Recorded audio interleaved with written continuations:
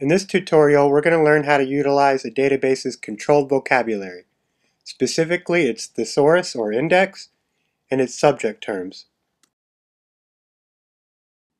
Click on the title for any one of the articles, and then down here you'll notice that the subjects are links. Some of them are more useful than others. For example, if you click the subject link for peer-reviewed, EBSCO will list all the articles that have peer-reviewed as a subject.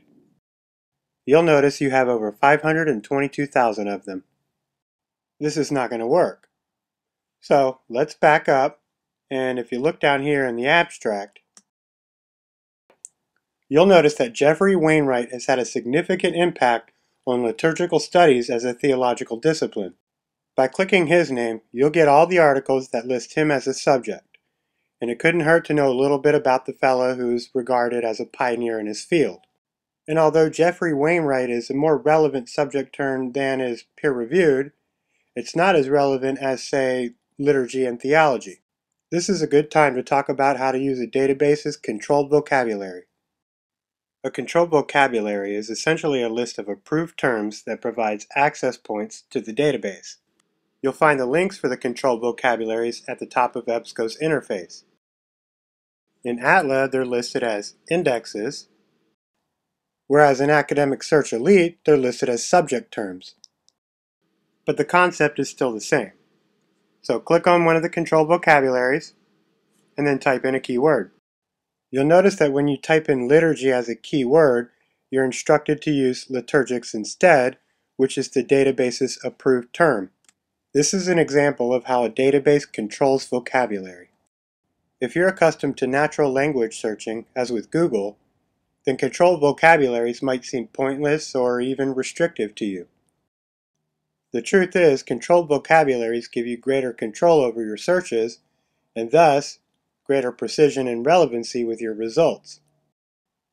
Furthermore, indexing every single article under every possible heading would not only be a nightmare for the creator of the database, but it would be a nightmare for you as well, the user of the database. Here's an example of how controlled vocabularies work to your benefit.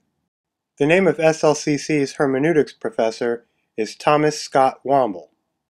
But if you search the database for Thomas Womble, you won't find him, because he goes by Scott Womble. Searching Scott Womble will give you results. But if you know how to use a controlled vocabulary, it doesn't matter if you know what his first name is. Let's see what happens when we search for Womble in the database's author index. Here we see the controlled vocabulary heading for Thomas Scott Womble. When we click here, EBSCO will perform a search for that term, and we will find everything authored by T. Scott Womble. Let's go back to searching our controlled vocabulary for the term liturgy. And remember, we're searching Academic Search Elite.